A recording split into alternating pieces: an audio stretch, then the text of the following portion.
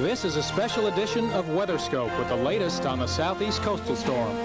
Doppler also has the capability, as we often show you, of keeping track of the amount of rainfall. It would appear that the heaviest rains have occurred offshore, but right near the coast here, Daytona Beach, there appears to be a 4 to 6 inch rainfall maximum. And down towards Orlando and D-Land, there's been probably 2 to 3 inches of rainfall. And again, rainfall will continue to accumulate today as the storm out near the Bahamas